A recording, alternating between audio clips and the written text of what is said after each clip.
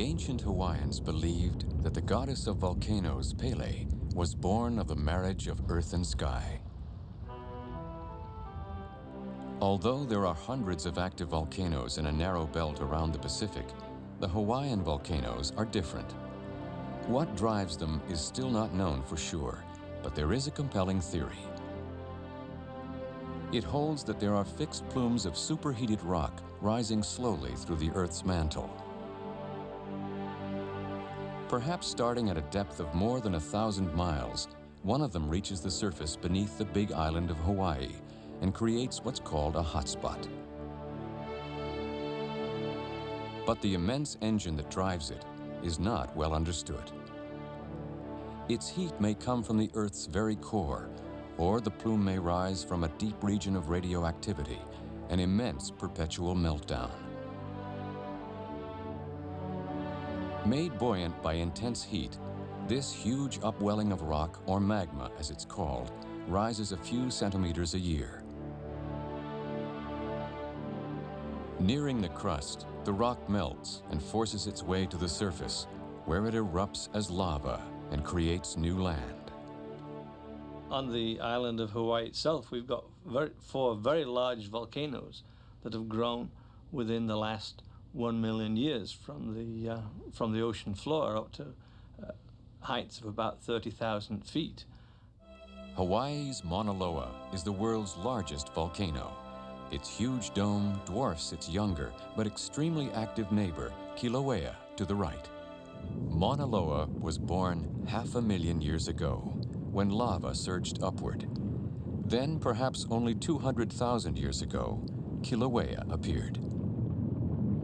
All Hawaiian volcanoes were built this way, but except for those on the Big Island, all are now dormant.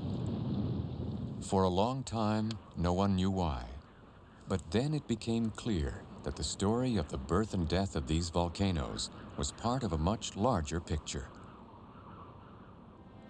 It was discovered that the floor of the Pacific Ocean on which the islands rest is moving.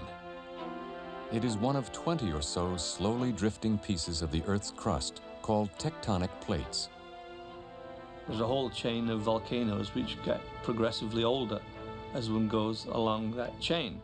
And this is very difficult to understand, except in the terms of an interacting plate and a hotspot. In other words, you have a fixed hotspot, and that the Pacific plate is moving slowly over that hotspot at roughly about 9 centimeters or so a year. And so that as this plate moves along, then you're gradually producing volcanoes along the plate as it moves. For 70 million years, the plate has been moving across the hotspot, carrying old islands away, while new ones are created. The old volcanoes die, erode, and eventually submerge, and they now form an unbroken submarine mountain range 4,000 miles long, anchored at its southern end by the Big Island and its active volcanoes. This process is far from over. To the east of the Big Island, a new volcano is rising.